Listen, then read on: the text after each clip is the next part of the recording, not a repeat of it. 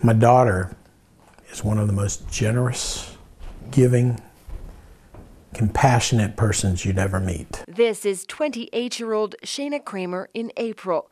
When this photo was taken, she thought her rare form of bone marrow cancer was in remission. But there are only about 119 people a year in this entire world that are diagnosed with this type of cancer. But the cancer came back. This video was taken of Shayna after completing 2 of 3 rounds of radiation therapy. She was getting ready to head up to New York's Sloan Kettering Hospital to see if she qualified for an experimental treatment. But 2 weeks ago, her illness took a turn for the worse. She needed emergency surgery to save her life.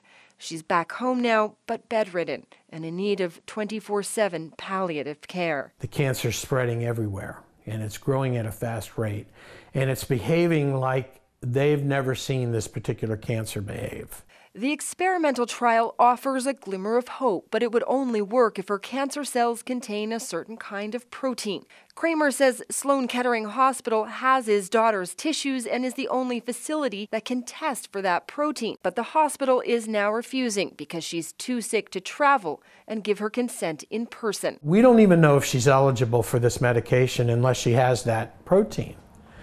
Why not do it? Kramer says Shayna and her doctors appealed to the hospital's internal review board twice,